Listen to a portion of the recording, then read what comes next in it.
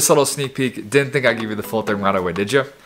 So I'm gonna explain a little bit about the context and my thought process of this video, and then we'll roll it. So we have a pool table in my basement, and it's been on my list of B-roll / videos to make since I got a camera. And yesterday was a super rainy day, didn't have any videos or projects to work on. So I made a little shot list on my phone of what I wanted to happen, which I'll show right here. Did that before lunch, then ate lunch, and then after lunch said, hey Dad, can we go shoot a video downstairs? I had kind of a thought process, like I said, the day of I made it. I color graded my last video. I wanted to do that a little bit with this one because obviously the pool balls, the pool table and everything like that, I thought it would be pretty cool. And this wasn't part of the original plan, but it came to me after to add sound design or sound effects. And some came originally from the video or my video clips, and some came from external sources, Epidemic Sounds. Link in the description, that's where I use all my music. And as always, please subscribe if you want to stay up to date with my content. Like the video if you like the video. Comment down below for feedback and what you want to see next. But, so that was another experiment that I had, and I'm pretty satisfied with how it turned out. But without further ado, let's roll the clip.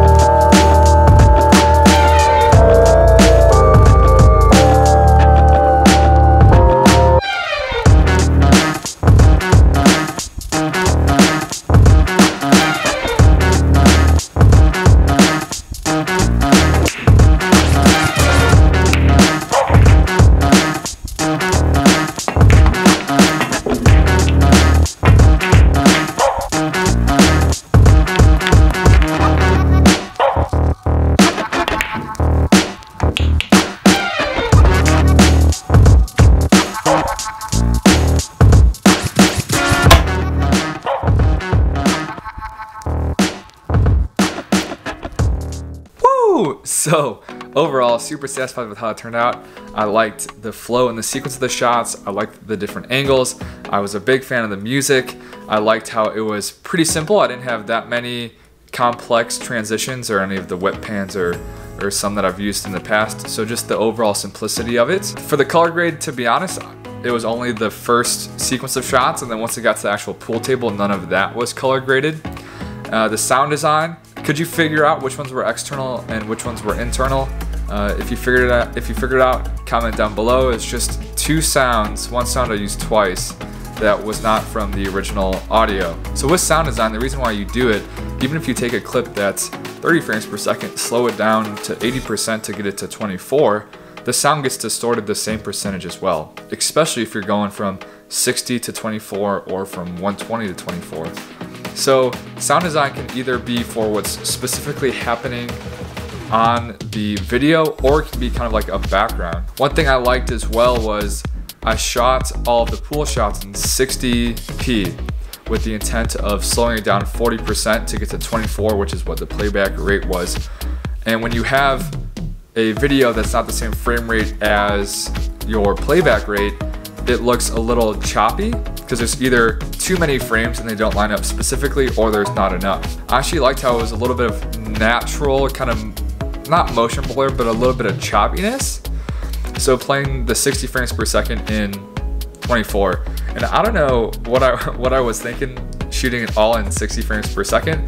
If all of those clips were slow-mo, all of the actual shots and stuff, that would have been a long video. So that worked out in my favor. Totally just luck. One complaint though was that it turned out a little grainy, and that just had to do with the low light of the situation. With my ISO on auto, or how much light that the camera is letting in or having to just take advantage of, with just the lighting of the basement, with only being the 3 lights on top, lighting the whole room. That's how, you know, a pool game would naturally be played in. So because the camera had to do so much with the existing light, it sacrificed some of the image quality.